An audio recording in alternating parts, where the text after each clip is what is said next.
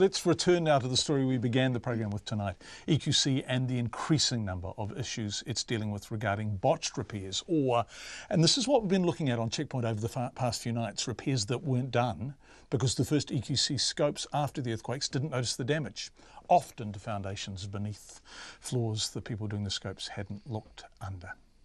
We've spoken to people who bought properties sold as sound on the basis of EQC repairs, but neither the vendor nor the purchaser knew the scoping process had missed serious damage. Last night we heard from the former Fletcher Construction CEO who signed the contract with EQC, which put Fletcher's in charge of the rebuild program. Mark Binns told us some of the early EQC scopes were done too quickly and by people not qualified to do them. Tonight we heard from a works manager involved in the rebuild for 4 years from the beginning of 2011 who said that even when they knew damage had just been found, so missed in the scopes but found by contractors, it was sometimes hard to get scopes changed. All of this is emerging in more and more detail 7 years after the major earthquake. I spoke to the Minister for Greater Christchurch Regeneration, Megan Woods, shortly before we came on air. What is clear, and something that John, isn't a surprise to me, and it wouldn't be a surprise to anyone to know that I thought it, that there were some problems at the beginning of this, how the jobs were scoped up, the initial assessments. But what I'm really focused on now is working with Sid Miller and working with the new interim chair and putting a plan in place to actually get these final claims settled. There's 2,500 people and families out there that can't get on with their lives, and that's my absolute focus. And in all cases, they are not dealing with EQC or their insurer for the first time, are they? This is remedial stuff. This is return visits. That's right. That more than half of those 2,600 are re-repairs. There's a variety of categories in there, but a lot of these are the repairs that failed. Re-repairs is something of a misnomer, isn't it? Because in fact, what we're learning is that many of the repairs simply weren't done. So there was cosmetic work done, cracks in the walls plastered over, paint done, chimneys repaired. But actually what a lot of these homes are confronting is structural damage beneath the floor, and this is the first time, in many cases, these homeowners knew they had that structural damage.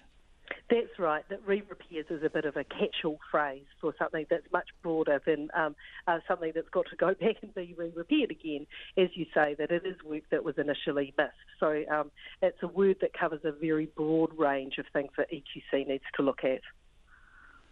The work was initially missed. Inevitably, work was going to be initially missed when 182,000 rapid assessments, scopes in other words, were done in the period of 4 months after those February quakes. But what we are learning now is that after that, as contractors went in and found that the scopes had missed damage, it was very hard to get a variation to the scopes. In other words, whistleblowing was taking place, but not always being listened to. Look, and I know as a local MP that was working with constituents coming in that often it was people wanting to have their scope of work re-looked at. But what I'm concentrating on now with the work that Anita's working on and Sid Miller is working through is how to get these claims settled. What our independent inquiry into EQC will go back and look at what happened and how we can do that better in the future. I think one of the things that everybody down here in Canterbury wants to ensure is that we learn from what we went through, and that when or if another community in New Zealand has to go through this again, that we can do it better. Because I think everyone would agree that there's things that we can do better, and we need to learn from what we did well and what went wrong. What is your understanding of what went wrong now? And I know you, the inquiry hasn't happened, you only have a new chair, you've only been the minister for a short time, but what do you think went most wrong? Look, John, I've talked to you about some of those things before. I think that we can take it back to some of the scopes of work that were done. The fact that actually this was a huge task for an organisation that was only a few people that had to scale up and do it. But that's kind of my hunch, and that's the anecdotes and the kinds of things that I think that everybody in Canterbury has an opinion around some of those things.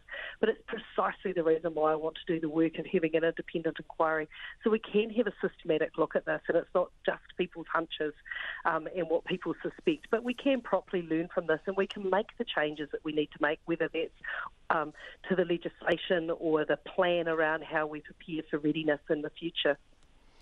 Are you surprised EQC indemnified Fletcher's, and I quote, for all costs and expenses FCC may suffer and for any claims made against FCC?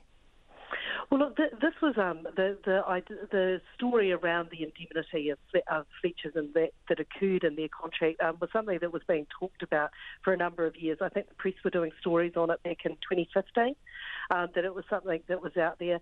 That I think that Fletcher's didn't want to carry the risk, and the last government indemnified them against that.